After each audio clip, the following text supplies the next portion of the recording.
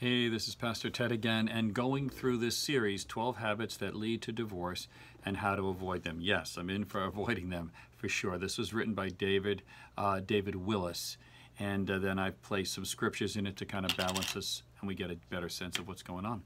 So here we go. I've been through 1, 2, 3, and now we're up to 4, which is giving leftovers. Giving leftovers. The scripture that I feel goes with that is Romans 12:10.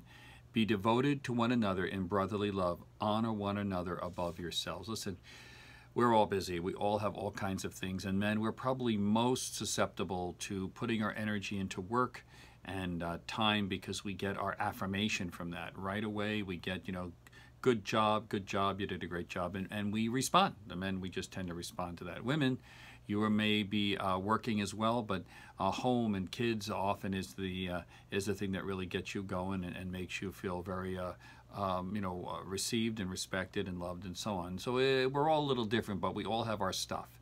And the problem is many times it's easier to go in that direction in terms of stuff than it is to that person that maybe isn't happy with you right now, or maybe you had a fight with, or just don't really care. So we don't want to just do a bunch of stuff and then at the end of the day or the end of the season just be like, you know what, whatever. I'm tired, I'm exhausted, I've talked, I've walked, I've done all kinds of things, and I really, I don't want to put my energy into the marriage.